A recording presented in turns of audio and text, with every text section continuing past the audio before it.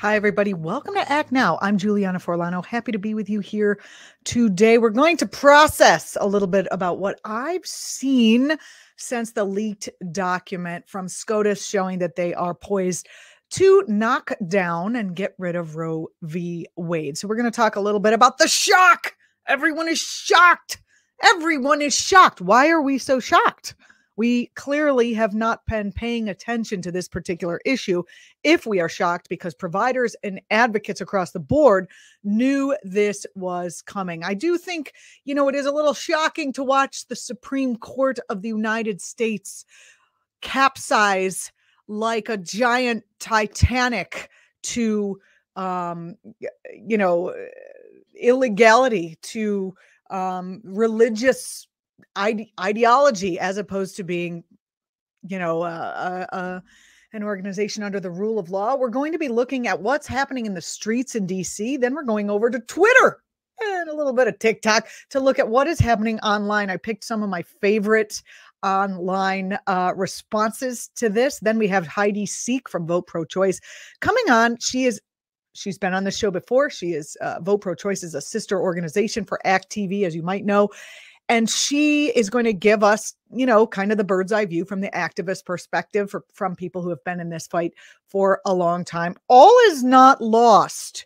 So let's calm down. We should be excited. We should be protesting. We should be out in the world. We should be turned, having our lights turned back on to what we are facing in terms of the march of tyranny in the United States, especially, of course, over women. But we should not give up all hope. And Heidi's going to tell us what we can do. And then I'm going to talk a little bit about a little history lesson that, as I was looking, I'm going off to Italy for a little while this summer. And as I was looking into my travel plans, I noticed that a woman's lack of choice has been with us forever. And I'm going to give you a little example of that for fun. So this is our show for today. First up is our action rundown.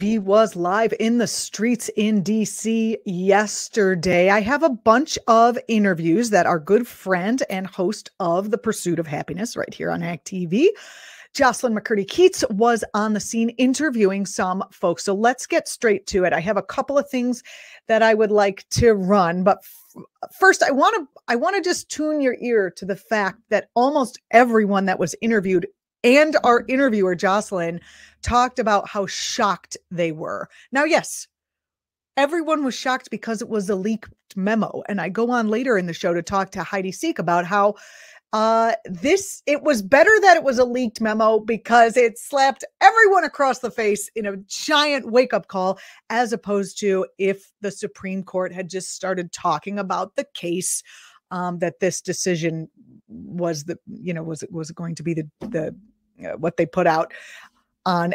People would have started talking about it in the news. You would have a ramp up. You would be a little bit upset. Then you'd be more upset. Then you'd be fully disappointed when the court struck down your right to bodily autonomy. But it wouldn't be this massive slap in the face. So if the shock is coming from this unexpected slap in the face in this policy area, great. But if it's coming from not knowing this was a possibility, problem. Okay, so we're going to take a look at let's take a look at Jocelyn's first interview. These women are fantastic, the women who came out to protest. Maddie. My name is Trinity. Okay, and I've seen you guys out here for a couple hours now, right? How long have you been here? Probably like 2 hours, probably. Yeah, been here a couple hours. It kind of died down a little bit when we first got here, but then obviously like the other group of people came back, so it's back up. But yeah, about 2 hours.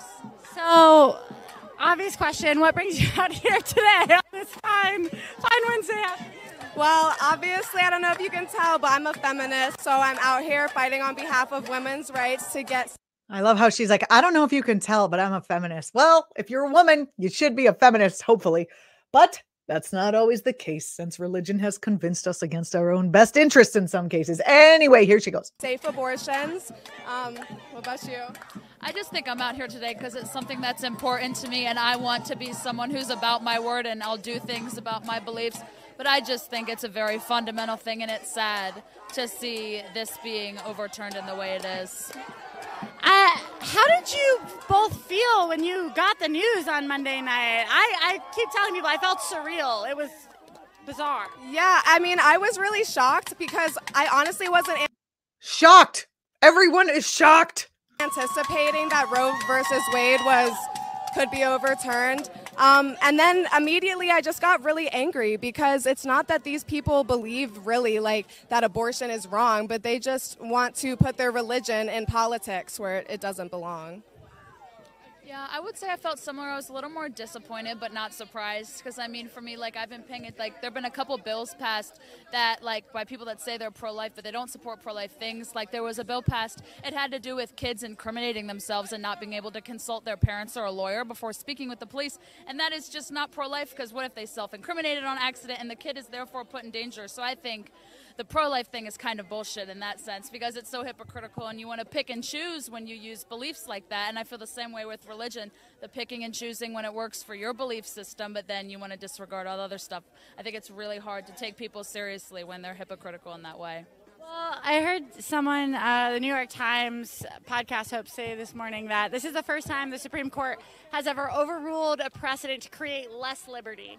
Normally, when they overrule a precedent, it's like, okay, maybe we should not be racist. Yeah. Maybe women should own property. I don't know. Exactly. And this is Well, I find it kind of funny because I think that it's the exact same people who are saying that they're pro-Constitution who are the same people who are trying to overturn Roe versus Wade. So it calls into question, are they really pro-Constitution or are they only pro-Constitution when it benefits them and only them?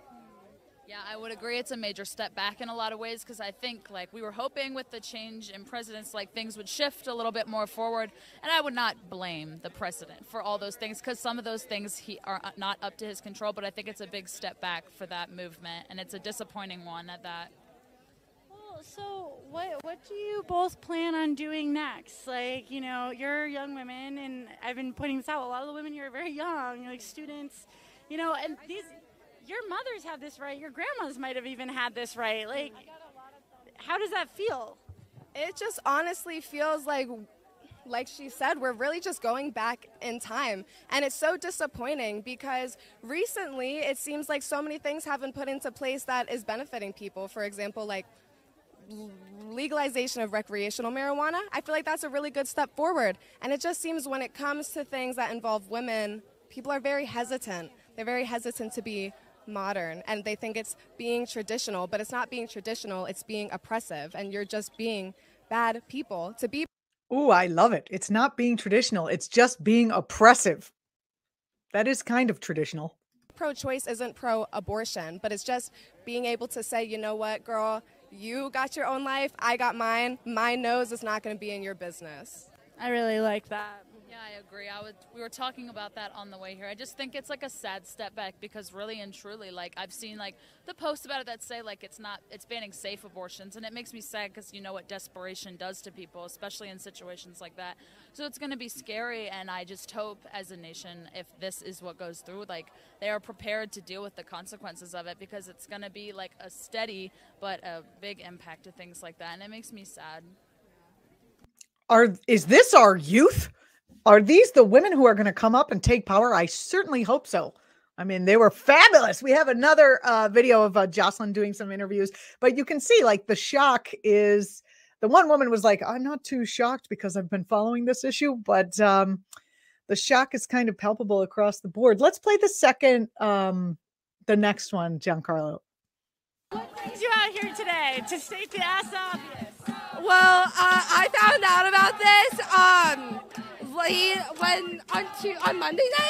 Monday night when the decision came out, and I texted my friends that night and I said we need to come and do something. We go to school in Baltimore, so I got about 10 of us to come out, and we've been here all day. We want to stand up for reproductive rights of all women. How about you? Same thing. Are you guys from Baltimore? We just met today. Yeah. I'm actually from rural Texas, and our abortion rights. Sorry. I'm actually from rural Texas, and our abortion rights have been under threat for so many years because of Governor Greg Abbott and Republican lawmakers. And I just think that abortion doesn't stop when you outlaw abortion. It only outlaws safe abortions. And I think that we need to be protecting women and women's right to choose rather than telling women what they should be doing with their bodies or putting them in dangerous situations. Well, and what it says about how this country thinks of women in general, right? I don't think anybody wants to have an abortion. It's never a pleasant experience. No, and this morning, this group was on my college campus, protesting the doctor who carried out the late-term abortions in D.C. And, the fact of the matter is no one wants to have an abortion, but no one wants to have a late-term abortion. And so the fact that they think that these women are, intentionally choosing or, wanting this decision or, wanting to, hurt whatever they consider to be these children is really sickening because it shows you how little they value life that's already around. And it's we don't have health care, we don't have child support, we don't have good public education. Maybe you should be working on fixing birth control and sex education and factors that contribute to women having abortions and trying to outlaw abortion. Well, we were just speaking with another young woman here about that. If you really valued women, if you really were you know what, abortion is traumatizing for families and women, we would be investing in education, health care, child care. Right, and you support privatized foster systems that are already overcrowded. Most of those children end up, in drug abuse or without, rehab facilities, or they'll end up, in the incarceration system, which is already overcrowded in Texas. You're just putting yourself into more trouble with all of these people that already exist, and so you only care about unborn fetuses and you don't care about the people that are actually here. It's infuriating. That's well said, Jocelyn. It is infuriating. It's infuriating. I was shocked by how stunned I was when I got... Shocked! It was funny because she said she was shocked by how stunned she was. Yes. And, Jocelyn works here at actTV, so she already knows exactly what's been going on, but the shock was still there. The news was just shaking. And so for the people who aren't here, could you, and I've been asking everyone this, could you describe the vibe to people at home? Oh, it's so friendly. Everyone here is so kind and so supportive. I met so many amazing and supportive women and men today, and people of another gender. Everyone has just been so supportive, so unified. If you need water, you ask for water, you get water. It's kind of that vibe today. And everyone should try to go to a local protest. If it's not here, in your hometown, mobilize, volunteer, and please go vote. I also, like I said, they were on my college campus this morning, and the vibe here and there was great. People are doing their part to, kind of silence the harassment. Women who have had abortions are being called murderers, or women who support choice are being called these horrible names. So, this morning when they're also being arrested, depending on what state you're in. were writing stuff on the sidewalk, everyone brought out their Britas and poured water on the sidewalk. Or when we're out here, people are, she said, are passing out water, being supportive. And so I feel 70% of this country wants abortion, whether you're in a red state or a blue state. It's 70% of the country, and I think it really shows because this group is really looking out for each other and really making sure that we see the support not just in words but also in actions, donating to local abortion funds. If you're watching, please go donate to a local abortion fund, not Planned Parenthood. They're well funded. Please go donate to a red state. That's true. Also just kind of looking out for each other in a way that makes sure that people feel heard and feel their voices are heard even when we're under attack.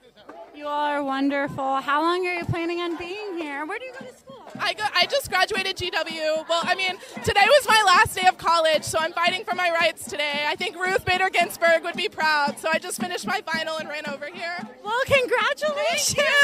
Thank you.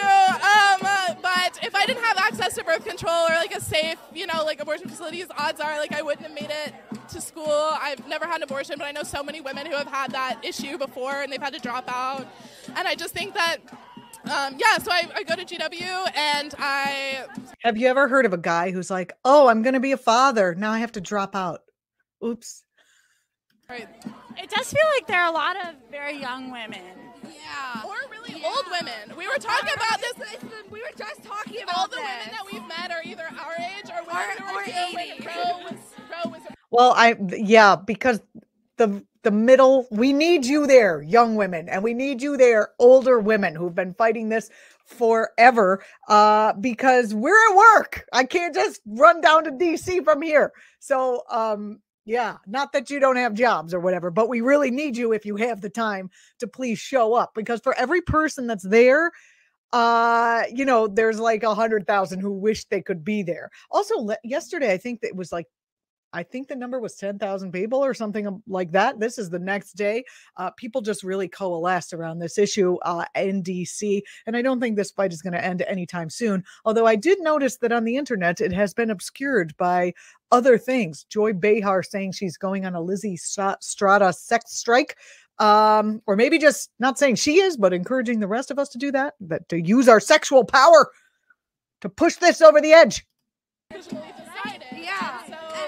A lot of these women that come back out here are shocked that they have to even come back out. Again, shocked. That's interesting. She said, I don't know if you heard it, but she said a lot of the older women who are out there are shocked that they have to come back out. But I mean, I think it's time to get over being shocked. I think we need to really open our eyes and be aware that what is happening is the fall of democracy. I mean, there's no...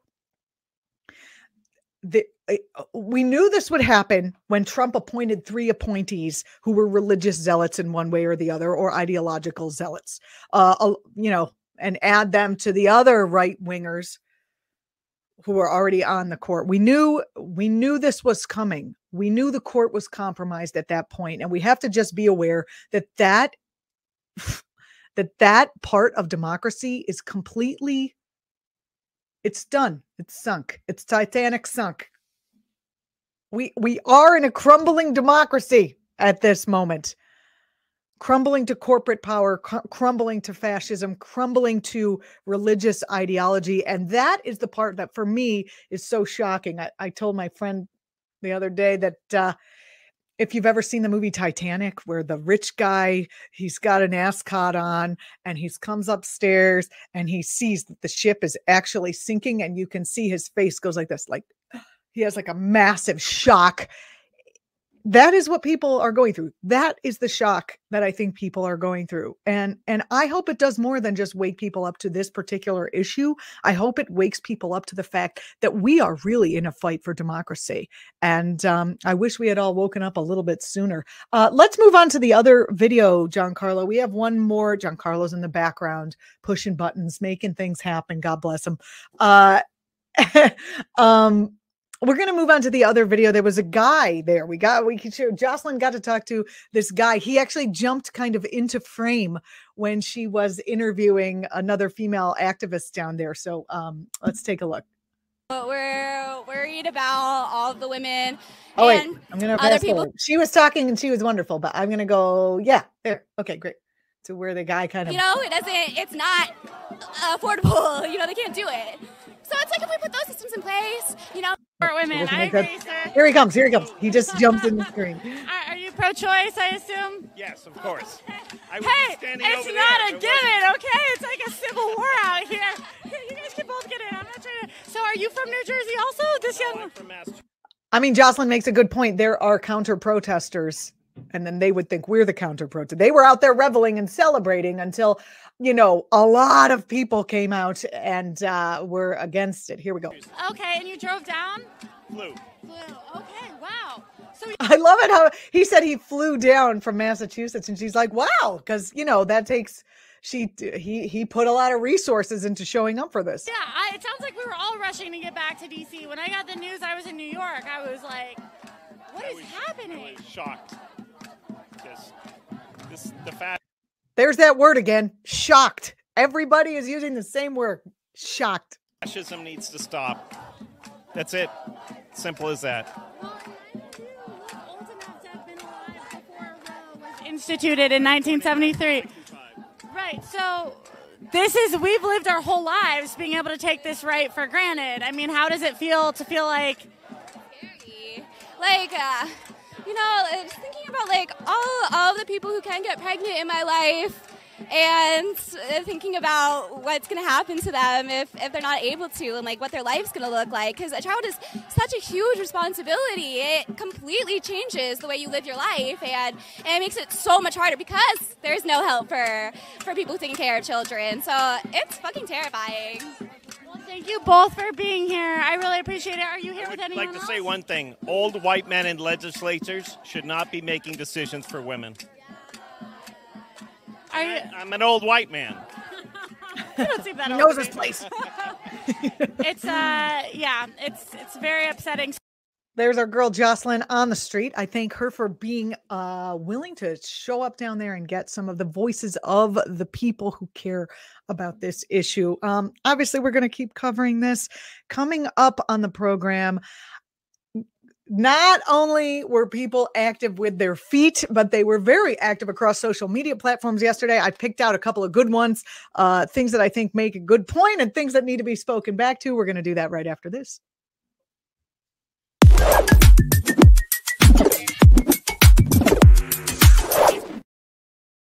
All right, you're watching actTV. Here's my Twitter tweets rundown. The issue with the Supreme Court and the draft decision around striking down Roe versus Wade lit up the internet as it you would imagine it would. It trended for about 2 days, and now it's back to people watching Johnny and Amber Heard's trial. I'm sure we're going to watch the actual trial of which this draft decision becomes a real decision. We're going to see how that works out. It looks to me, and what I've heard is my understanding is that is going to happen in July, right before the Supreme Court goes on their recess, which is, it's, fitting, right? They're just gonna, it's like when you fire somebody, you do it on a Friday and then you toss them off to the weekend so that they can calm down. Or if you have to have, a difficult conversation, you do it in public, that kind of thing. Yeah. SCOTUS is going to do it. And then they're going on vacation or break or whatever you want to call it. Anyway, my hypothesis about what happened here is that this leak just turned the midterm elections into a presidential election. And Democrats don't often come out in full force in midterm elections. In fact, no one does, but ideological zealots on the right have started to really take those midterms seriously. And now I think the Democrats will too. So we'll see how it all plays out. Let's take a look at what happened on Twitter. We'll put up the first one, Giancarlo. What do we have here? Oh, yeah. So this guy, actually, let's make it big so they can see it, because it's so tiny. I can't even barely see it with there we go. Gen Z is furious and we're ready to vote. Well, where the hell were you? A little extra voting in advance would have been useful. Heidi C comes on the program in a little while to talk about voting in when's the last time? Let's all be honest here. I'm going to watch in the comments on the YouTube. When is the last time you voted in a local election that was not connected to the general presidential election or a big election? Anybody? Just this. It's good. Gen Z is furious and we're ready to vote. I'm very happy about that. I think the fury, had you been paying attention, should have been a little bit sooner, or perhaps a lot. Okay, let's move on to the next one. I guess I could do it too. Okay, here's another one. This is from Jack Calfano. If Democrats with trifecta control of the presidency, the House, and the Senate don't pass something defending the right to an abortion right now, I don't know if a single person my age will ever be bothered to vote for them again. Well, I just had this conversation in the green room with my man Giancarlo. Leave that up, Giancarlo, because in case people are just joining us, they want to see what the hell I'm talking about. I think it's so true. I think it's true that is how people will see it. And that frustrates me tremendously. I mean, who is still believing in the electoral system? Like full on.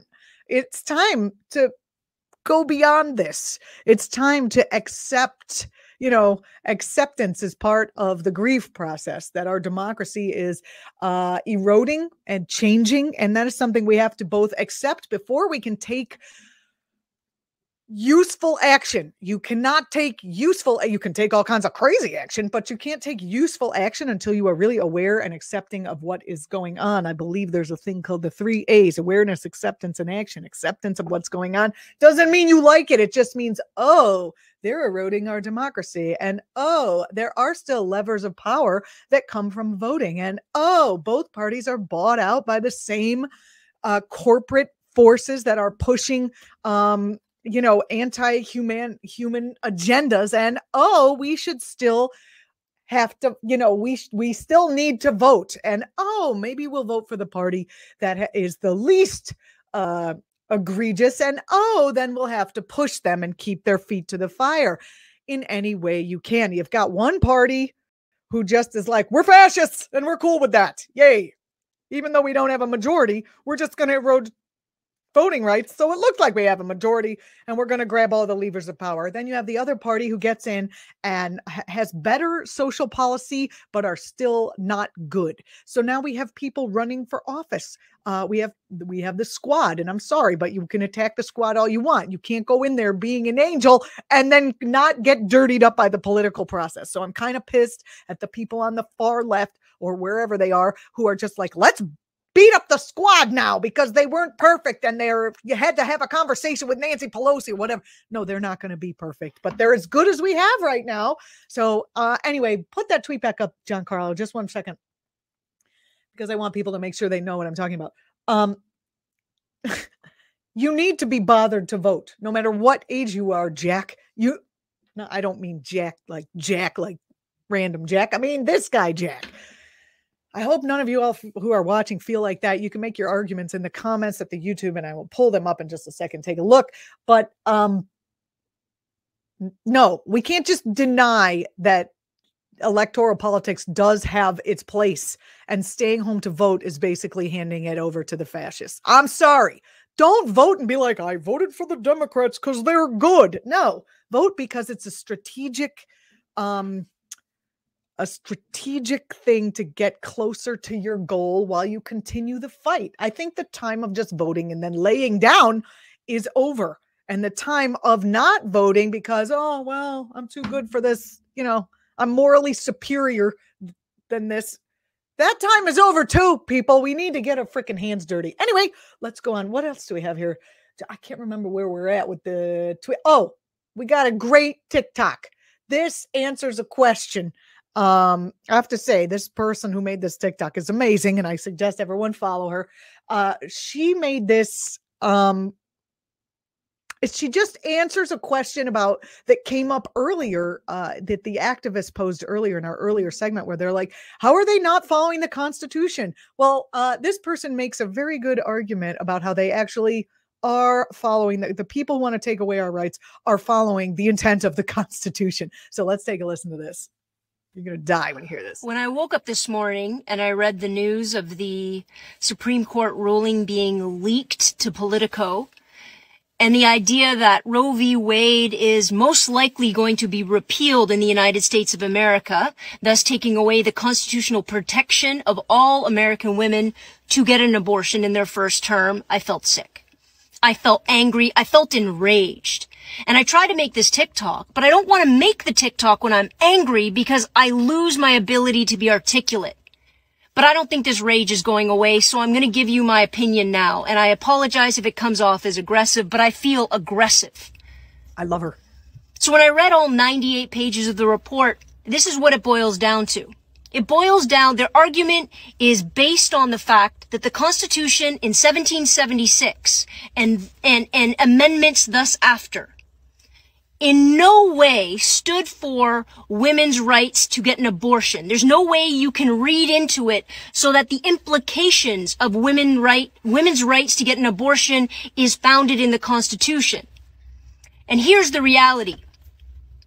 They aren't. 1776, a constitution was written to protect white, rich, property-owning Christian men. Why on God's green earth would we assume that that document is protecting anybody else? And I know there's been amendments, but I don't care. because the foundational governance of that country and where all these laws come from is from a document that is based on owning women and owning African Americans and displacing and committing a genocide against the indigenous population. If we keep looking at that document to be our moral meter, we are going to consistently fail. And you want to know proof of why things like CRT is needed?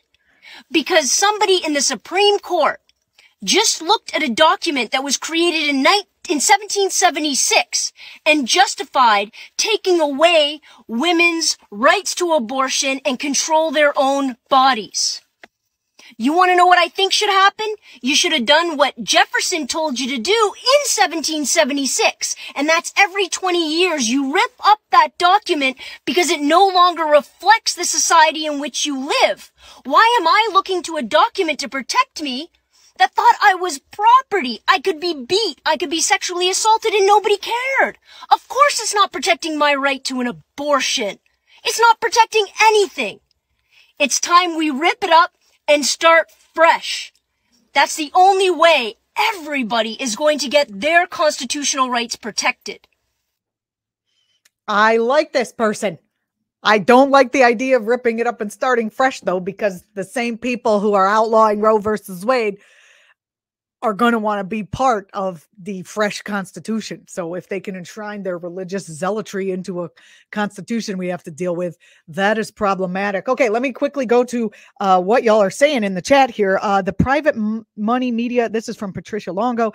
The private money media corporations handle the election as a horse race. For us, it's none of our business because there's no government funded media. Well, thanks for watching this show. I appreciate that because we are not a government funded media. Mainstream, Anna Ringwald also says MSM, government propaganda and censorship has pretty much nullified federal elections. So true. The propaganda machine has convinced so many people to vote against their own best interests. In fact, I'm so glad you brought up that point, because Anna, because I was talking to some relatives who watched the propaganda machine, and they believe, they literally believe that millions of abortions are happening each day. Less than 1 million, I think, or maybe 1.5 million, maybe, happen across the entire country in a calendar year. But they really believe that because they are believing, the propaganda. So it's weird that there's, oh God, I can't even go into it. They're just so bought out. It's practically impossible. We've got, okay, so people are mad because I was like, people will still vote for Dems now. The party must laugh at us. Of course they laugh at us. They're funded by the same big business that the other party's funded by. So we still have to deal with that, though. Why the beloved undemocratic party has avoided opportunity after opportunity and people keep supporting them. Yeah, that's a great question. Well, we have to support them. If you ask me my opinion, I don't know if you are, but if you're asking me my opinion, we're not supporting Democrats. We're voting for the Democratic Party so that maybe Trump won't trash the place as fast as the Democrats will slowly give us a slide. But I'm sorry. Yes, someone said something about I'm blaming the voters now. I'm not necessarily blaming the people who are voting, but I'm blaming but I think the American public needs to wake up and be like, okay, the Democratic Party also sucks. We need to put them in power because they're closer to our values. And we need to keep pushing and keep doing the other actions and pushing on those levers of power. Organized labor, being out in the street, running for office ourselves, etc., making sure the votes are there, volunteering at polls when there is an election. There's a lot that can be done. It's not all lost yet. Oh, okay. So moving over, I just want to say I picked out a whole bunch of good. That was good, right? No, not that. I picked out a whole bunch of great tweets, and then I realized this one website that I love, the Other 98, picked out almost all of the same tweets, and here they are. Lucky for us. So this one's from Leah Cohan. If it was about babies, we'd have excellent and free universal maternal health care. You wouldn't be charged a cent to give birth. I got a $30,000 bill, by the way. You wouldn't be charged a cent to give birth, no matter how complicated your delivery was. If it was about babies, we'd have months and months of parental leave for everyone. If it was about babies, we've had free lactation consultants, free diapers, free formula. If it was about babies, we'd have free and excellent childcare from newborns on. If it was about babies, we'd have universal preschool and pre-K and guaranteed after school placements. That's right. So it's exactly not at all about babies. And it's not about life either, because guess what? Women are alive and they could die if you don't let them have an abortion in some areas. Okay, here's the thing, guys. This is from the other 98% directly.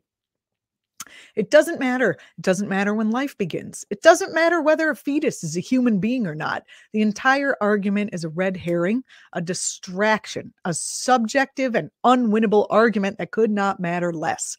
This is helpful in case you wind up having dinner or lunch with some zealot that keeps talking about that. You can take a left based on this great thing that they put out. Nobody has the right to use your body against your will, even to save their life or the life of another person. That's it. That's the full argument. You cannot be forced to donate blood or marrow or organs, even though thousands die every year on waiting lists. They cannot even harvest your organs after your death without your explicit written pre-mortem permission. Denying women the right to abortion means we have less bodily autonomy than a corpse. Oh, yeah. And why would they want that? Because they want to split us apart in every way, not just women, but like they want to split society apart in every way. They, people who are against this think that people who are for it are murderers. And that is not good. Robert Reich says, newsflash, if you outlaw abortions, ban mass magnates, dictate what educators can teach in school, and stop people from voting, you're not the party of limited government. Good one. Good one, Robert. Okay, we did that already. Here's a funny one. Reasons why women have abortions. Personal choice, 60%. Not your concern, 10%. Mind your business, 8%. Fuck off, 22%. Oh, there it is. Let me put it in the center. I love it. Okay. We got a lot. Oh, and there was a lot of talk about vasectomies. Oh, I see the chat is lighting up here. What do y'all think about forcing vasectomies? Stop abortions at the source. Vasectomies are reversible. Make every young man have one. When he's deemed financially and emotionally fit to be a father, will be reversed. What's that? Did the idea of regulating a man's body make you uncomfortable? Then mind your fucking business. I thought that was kind of a fun one. Fun. We need some fun right now, just to open your mind to the idea of, unfortunately, I think people are pretty entrenched in their views right now. Is anyone like watching this program with an open mind saying, oh, that's very interesting. I think I understand about autonomy. I mean, one of the parts about Twitter that's so disturbing is that it's everybody, as my mom used to say at our Italian dinner table, everybody talking and nobody listening. But I know you are here. I know you are fabulously listening. I have got an interview coming up with Heidi Seek. Thank you for that. I hope you enjoyed that. I thought that was kind of fun. Heidi Seek is the COO and co-founder of Vote Pro-Choice. It's a wonderful organization that encourages people to use the levers of power and to make sure that every person running for office, from the dog catcher on up, is the dog catcher the lowest one? I'm not sure, is pro-choice. Even if they're a dog catcher and they're running, you'd say, are you pro-choice? Because those are the people who obviously move up the ladder. She's been following this issue for decades. She is a very strong advocate for women's rights. She's been active in this movement and others for a long time. Coming up in our interview, we're going to get her take on what's going on and what we can actually do. And the answer isn't just vote. She talks about why, this thing in the Supreme Court isn't the end of the story. And what silver lining may come out of this. So stay tuned. Here she comes, Heidi Seek.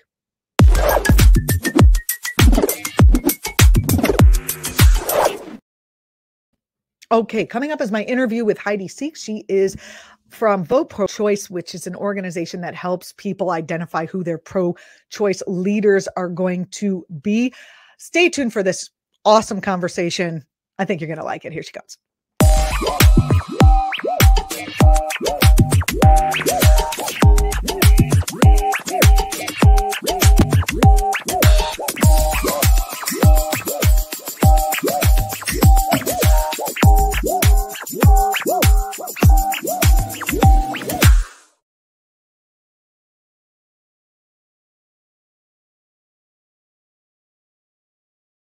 Seek, thank you so much for joining me today. I appreciate it. Yeah, it's good to be with you. Yeah. We've been talking about the rollback of reproductive justice and reproductive rights for quite some time. And, you know, after the email that came from Vote Pro Choice, your organization, the organization that you co-founded, said, we knew it was coming, and then went on to, you know, condemn the draft that the Supreme Court is about to make a decision to overturn Roe v. Wade. Can you talk about the idea that, talk about what you're seeing right now in terms of the reaction? We've got tons of people showing up in DC. We've got people outside of their homes. We have people really upset all over the nation. And yet we did know this was coming. I'm kind of surprised that people didn't know this was coming. Can you talk about your thoughts about that? Oh, I have many thoughts about that. And I really appreciate that over the course of the last few years, we've really dived into that discussion here. So now here we are. We did know this was coming. We knew that the possibility of the overturn of Roe v. Wade was imminent. And I appreciate the fact that folks are now aware of what was really at stake. And as we've discussed before, my perspective is a little unique just because I've been working in the reproductive rights community for 30 years, particularly in state abortion clinics and Planned Parenthoods and watching, and state legislatures, watching this political strategy unfold over decades. And that's why I think folks aren't really clear that this was coming, because not a lot of people had that perspective. Because here's the truth. This is a political strategy that was established in the 80s by Reagan and the moral majority and a group of strategists that knew that they had to keep a particular minority of voters, around 18 to 20%, vehemently anti-choice voters with the GOP, the Republican Party, in order to win elections. And so they invested in down ballot races, protest infrastructure. That's why you see so much of the anti-choice protest infrastructure looks all the same. The signs look the same. The talking points look the same. This is an infrastructure investment for this small group of people. And they have been doing that for 3 decades now. That also includes recruiting judges, placing them, electing state legislatures that are anti-choice, making sure that law schools have Federalist Society chapters to get super conservative justices trained and placed into federal benches. And that's just been going on. And there's a few of us that have seen it. And the fact is, the progressive and democratic ecosystem has not answered that strategy.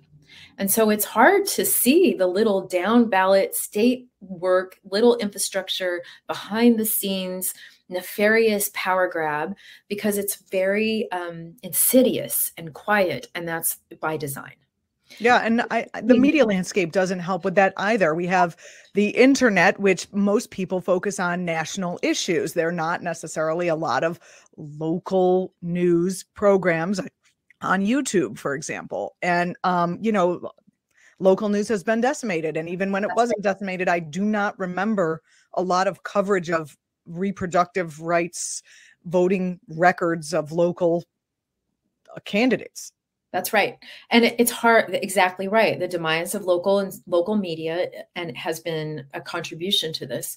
But it's also, the fact is, the progressive and democratic ecosystem of which all of your viewers and listeners are a part have truly abdicated reproductive rights to 2 areas, to a bunch of national organizations that focused on abortion rights, like Planned Parenthood and NARAL and Center for Reproductive Rights, that really do focus on federal issues.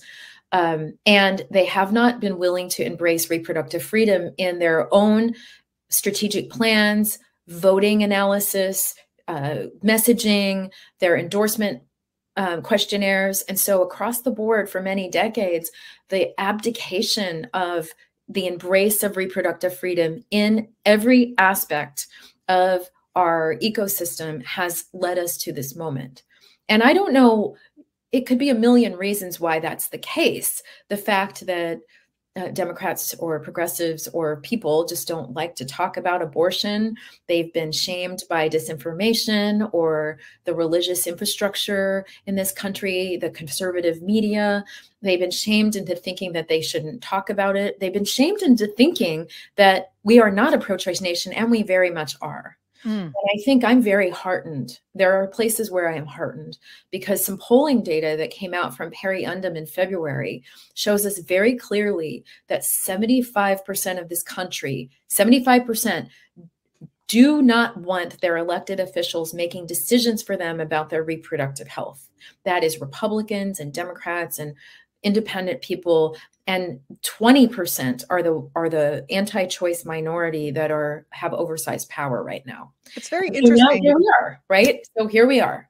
I have some anti-choice relatives, I'm sorry to say, and the older ones and the more Catholic ones, and they are under the impression that they've been so propagandized. They're under the impression that a million and a half abortions are happening every day. That's their numbers. Now, where they're getting them, I've seen all kinds of leaflets, propaganda, Fox News, the whole 9 yards on that end.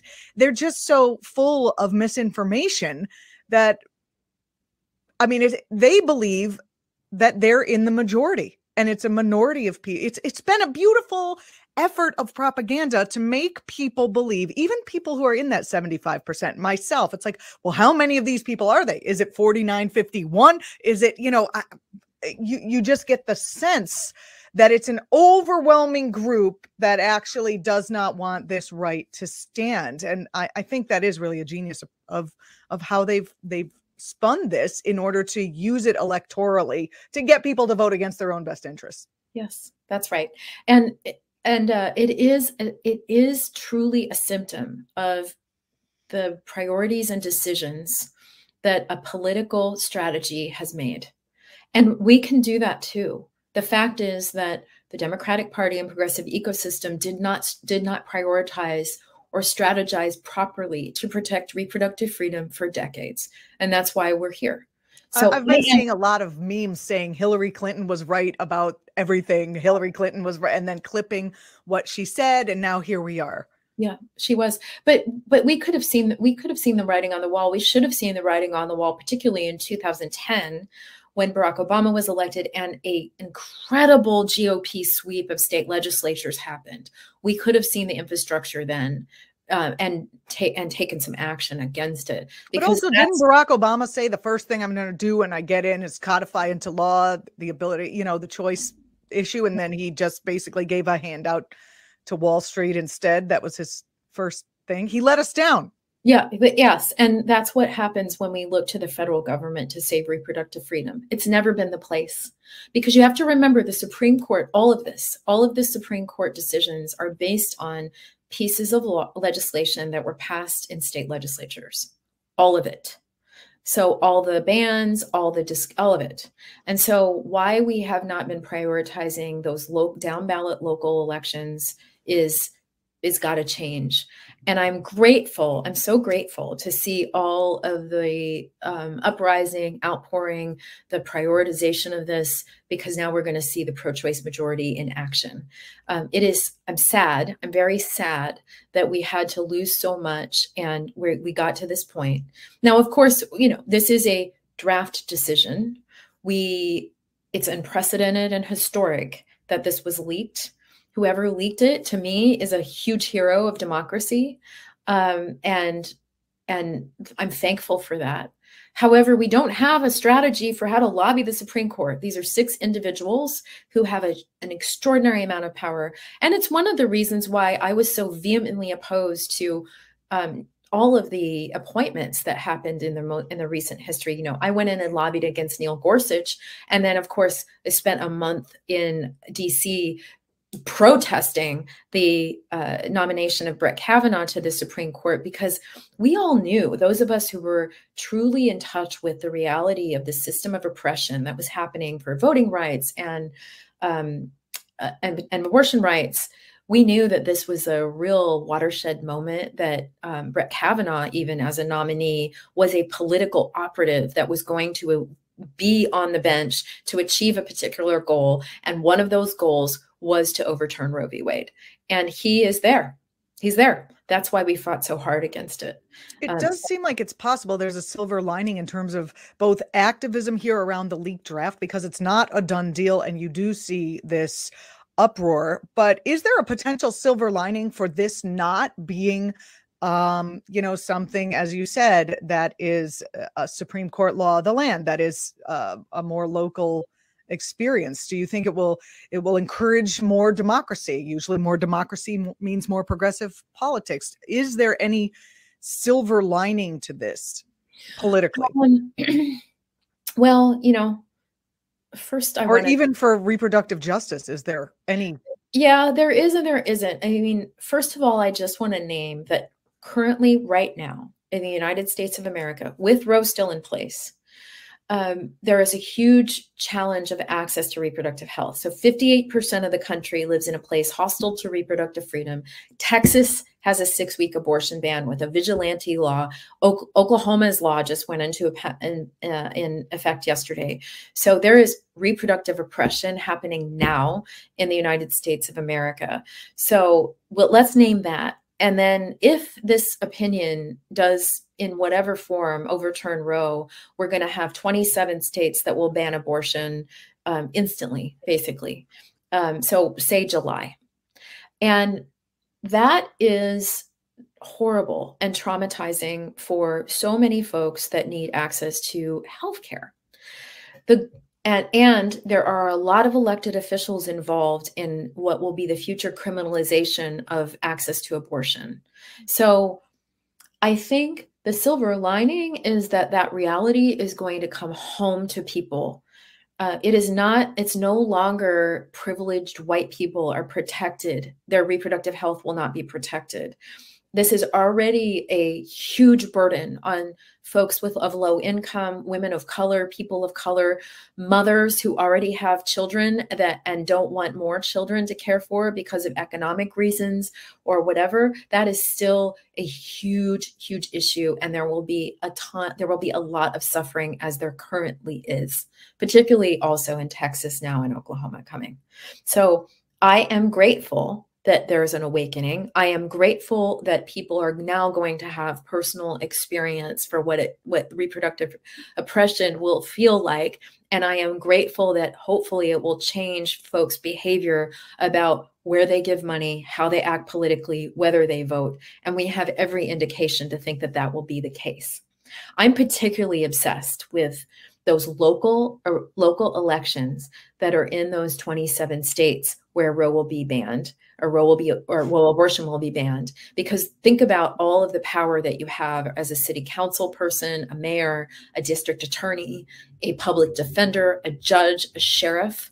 If you are a pro-choice district attorney or a sheriff in those states, you have a lot of power to be able to protect reproductive freedom by not criminalizing people's decision to exercise their body autonomy. So I'm very hopeful that young people and progressive people will step into these local elections and run for office and take leadership. And that's what we're seeing. Well, I hope so. We're seeing that already about certain other issues, but hopefully this will just drive the point home. I'm thinking ahead about, I hate to even talk about sort of the political ramifications of this, the politics of it, when it actually is so tangible to women's lives. Women's lives are on the line here. You have an ectopic pregnancy and you can't have an abortion, you're possibly going to die. What if you can't make it from Central Texas to California or wherever it's still legal? This is not a joke. And so I don't want to just bring it to the political level, because it does seem to abstract it from the bloody and the flesh and blood issue that we're talking about here, which I think is why it's so shocking that that our Supreme Court could say, we don't care if you die. They're basically saying that. Yeah. Well, I mean, people who are able to be pregnant are the most extremely marginalized human beings now in the country. The federal government is saying that people who can be pregnant, women, trans people, non-binary people, their lives are not important. That it is a broader aspect of misogyny and sexism that prevails. White supremacy and the systems of oppression is more important than the human beings. So that is very, very, very troubling for sure. But, you know, the fact is political strategy got us here, and political strategy is what's going to get us out. So the solution is twofold. Threefold, really. Absolutely, we do need to be giving support and donations to abortion funds in areas where people do not have access. That has to be just part of our new giving strategy and where we are able to be of service. There are incredibly important access points for self-managed abortion, medication abortion, travel funds, that kind of thing, so that people can get to the 17 states that are going to be protecting abortion services now in this country. The second part is political. So yeah, we've been looking to the federal government to codify Roe v. Wade in federal legislation. They tried that last couple months ago in passing the Women's Health Protection Act. We don't have the votes. We also have Democratic Party support for anti-choice Democrats in 2 congressional elections right now, one in Texas and one in North Carolina, where we have 2 pro-choice women of color running in that primary with the Democratic Party not supporting those women, which also happened in Chicago with Marie Newman versus Dan Lipinski. We have to stop that. We must stop that. Stop. We have to obviously support, push for filibuster reform, court expansion, all of that, as we talked about federal solutions. But honestly, we can get so much more value out of our investment by focusing on our state legislatures and our local elections. If you give however much you give to a congressional campaign or a national organization, your impact for a state legislative race of a pro-choice champion is like tenfold. These budgets for these races can be like $15,000 or $20,000 for the entire race. So it's really a possible if you invest in those races. They're not sexy, they're not fun. They're likely your neighbor down the street that's running for these state legislative races. But guess what? They could not be more important. They are so important. So run for office yourself or figure out who the hell is, and make sure that you're giving money and working on those campaigns before you work on anything that's more shiny and bright. It does seem like the upcoming election of, I don't know if that was thunder or something else, but if the lights go out, I'll tweet about it, whatever. All right. So excuse me for that. I've heard it said that this issue, the drop of this document has just made the upcoming election basically into a presidential election, and that we're likely to see people come out and vote, even though it's a midterm election. What are your thoughts about that? Oh, yes. Okay. So number one, Vote Pro Choice has been building a voter guide, a national voter guide. We've done in 6 elections, and we've done a bunch of primary voter guides. We're now the largest voter guide program in the country because people are desperately yearning for information on the races through the lens of reproductive freedom. So I can tell you this momentum has been building. Now, before this decision, roughly about 30% of the electorate that's Democratic or progressive would say that they voted on abortion rights, which is a big chunk of people. Those are really the folks that NARAL, Planned Parenthood would mobilize in a federal election or even any kind of election. Now, what Planned Parenthood's research is showing that number of voters who are mobilized by reproductive freedom in their voting behavior before this decision was increased by, I think, 12 to 20%. So I can imagine that now it's pretty much everybody. And that's what I'm seeing from all of the organizations and the elected officials who are issuing statements about this is the most important thing ever. Well, you know, I wish they had been around for the last 25 years, like promoting that. But now more than ever, it's going to be critical. And I absolutely believe in my own heart, as well as what we're seeing in the polling data, that this will absolutely be a mobilizing issue. Is this the nail in the coffin for Susan Collins? Are we done with her now? Can we just excuse her from the table? You know, this is the thing. I am done with federal elected officials providing lip service to reproductive freedom and not taking action. I'm just done. I've been done for years, but again, it's on us that we keep looking to the federal government to try to protect reproductive freedom. They actually stopped doing that in about 2010 when the ACA was passed, reiterating the Hyde Amendment, which is no federal funds will go to abortion. Because the fact of the matter is the Hyde Amendment's been around since 1970 something, after Roe v. Wade was decided, which has prevented people on Medicare, Medicaid, and in the armed services from accessing abortion care. And these are the people that need it the most. So it's like the federal government has never been a champion of reproductive freedom ever. And we keep looking there for that to be the solution. It has never been the solution. So now we got to change our perspective.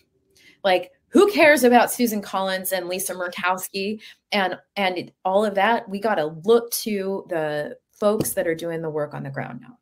So interesting. I appreciate you coming on because you really undo what not only are the talking points from the right around this issue, but also the general understanding of like, oh, we need the Supreme Court in order to have these, you know, this federal, not legislation, but in order to have this law. And to all of the folks watching, I'm not saying that we must strongly be pressuring the President of the United States for doing a whole of government approach, for using every lever in the federal government's toolbox to be able to provide reproductive freedom access. And that can be through the Department of Health and Human Services. It can be through their own insurance programs. There's federal employees across the country in every state and territory of this nation. So we can figure out all kinds of innovative ways to support and protect reproductive freedom through those directions. Joe Biden and the Biden administration needs to be doing that. They need to be doing that. They need to be pressing for filibuster reform. We need to elect 2 more senators in the midterms. Absolutely. No Democratic money should ever go to an anti-choice Democrat congressperson ever. Ever again, never. We have to make sure it's in the party platform strong and that we're adhering to it fully. We need to embrace our nation's pro-choice majority. And we need to be investing more in the Democratic Legislative Campaign Committee. We need to be doing more local elections. We need to be doing both. So the time is now. Even though we saw this coming, just if you don't mind me asking you a personal question, how did this affect you when you got the news of the leaked memo? Well, as we've talked about over the years, I absolutely knew this was coming. It was very frustrating for me to have so many conversations over the years with highly educated, progressive Democrats who would say things like, John Roberts will never let this happen. They're not going to overturn Roe. And the fact is, I've been watching the slow burn for 30 years. And anyone who's on the ground, particularly reproductive justice organizations and women of color and folks working in independent clinics and local clinics, they have been telling us this for years. We know. So for me, it was not a surprise. It was, there was part of me that felt quite vindicated in that I'm very tired of being told that this wasn't really going to happen when I knew in my heart that it would. Sexism and misogyny is manifested itself in many different forms. We saw it in 2016, and now we see how powerful it really is. The Supreme Court of the United States of America is willing to completely abandon precedent and the principles of the legal and justice system that this country was founded on in order to oppress people's reproductive choices. So that is what the reality is now. And so for me, it was like, okay, now you believe me. And I was mostly upset because Vote Pro Choice we're ready. We were getting ready. We were preparing for the decision in June. We knew that something like this would happen and that we had a bunch of plans to be ready for that. And it came a little early, but that's fine. We're good to go. We have our voter guide program. We have amazing down ballot candidates that we're supporting who are our heart and soul. Just follow all of them on Twitter. You will see what a pro-choice champion looks like, and you will see what the solution to this problem is going to be. There are incredible people at the local level that are fired up and ready to fight, and they will continue to do so. I'm glad to hear that, and I'm very glad to hear and to really see the this just people out in the street. I think the shock of it is actually maybe going to be very useful, and I do agree that the person who leaked this document is a hero. Yeah, because if it was going to be a case, they would talk about it, and maybe it would roll it back, and maybe they would, and people would be getting prepared for possible maybe, and then there would be this slow emotional slide into something terrible. Whereas just hearing it today, when yesterday we were still talking about, I don't know, the war, COVID, some other thing, I think that might have been just sort of the ticket to wake people up to say, hey, you're losing your democracy quick. It's time. Mm-hmm. It's time. And listen, this decision, there was a lot of people that thought that, including the reproductive rights coalitions and rights, health, and justice coalitions who were planning for different scenarios, we thought that John Roberts might prevail and just kind of getting it rolled back from the Roe v. Wade protections around 24 to 26 weeks to 15 weeks. We thought maybe he'd be successful in that. We thought it would be kind of a murky decision that would kind of turn it all over to the states. So we'd have a bunch of patchwork decisions that were being made by attorneys general. But here's the thing, the Justice Alito's decision was so clear and egregious. It was like, this needs to go. We're overturning it. It couldn't be more clear. And it's the tip of the iceberg for other rights. Like this is stunning about. This is what's really scary. Yeah. That's what's extremely scary, that these are folks that are absolutely willing to take away our body autonomy, our privacy. They're going to go after, they could go after marriage equality. They could go after all sorts of things, birth control access. I mean, you know, there is a universe where this is merely a stepping stone to the ultimate strategy, which is a national abortion ban. And we're certainly thinking that that is what the goal is here. We certainly know Clarence Thomas and Alito are very much in favor of this.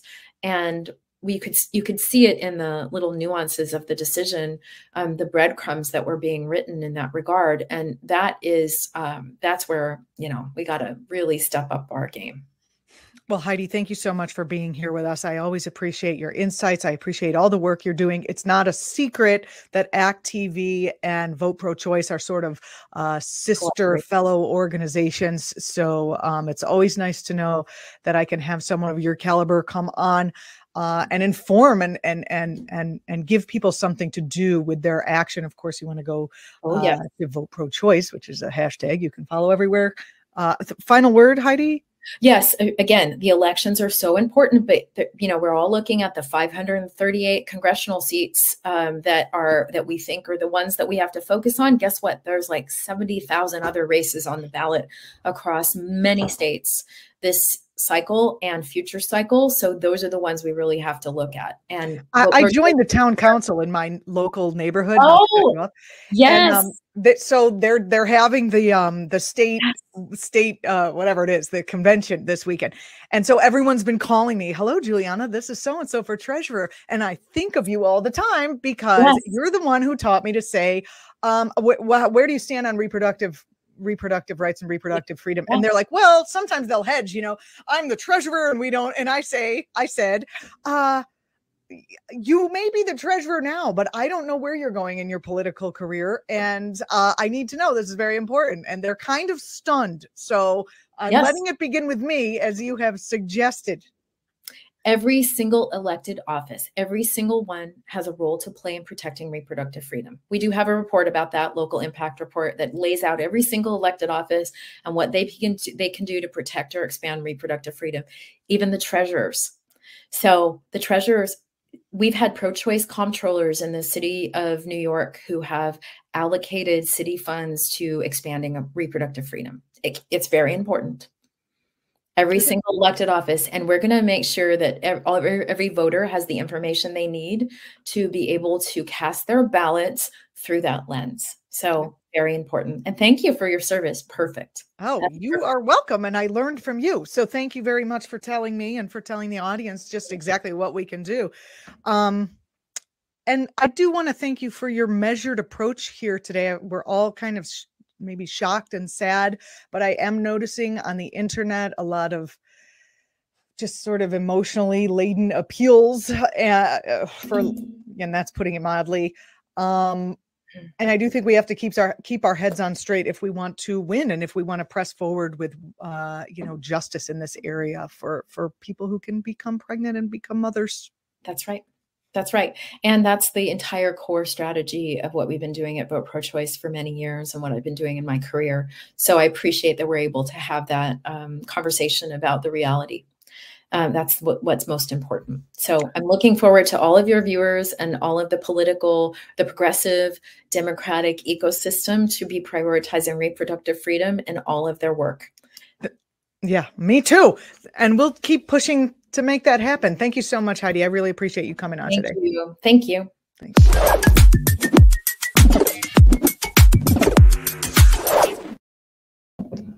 Good stuff. I hope we helped you process everything that's going on, as we do here on actTV next week. Well, we've got a lot coming up. I like to hit the breaking news, so you never know what's going to hit between now and then. But I do have some cool things planned for you. I have a criminologist coming on that I'm going to interview. He's just written a book about how Trump should fit into the history of crime. And I have a personal interest in organized crime, not personal, but I just, being an American of Italian descent, we always get told that we're part of the mob. So we wind up knowing a lot about the mob. And Trump, I think we can make the connection, and this guy might actually just do that. I also have an interview planned with Dr. Harriet Fraud. We're going to talk more about, it's kind of jumping off from this place. We're going to talk more about the oppression of women for capitalist purpose across, the decades and even into deeper history. She is a feminist, a psychotherapist, and always someone to have that kind of longer, in-depth conversation with that I so value. So I'm looking forward to that. Thank you very much for watching. Thanks for all the comments on YouTube and all the comments on Facebook. Somehow I only have the one phone, so I wind up responding to the comments on YouTube, but I will work on it so that I can get to y'all on Facebook too. I will see you soon. My name is Julianna Forlano. Follow me on Twitter, follow actTV across platforms, and I will see you next week.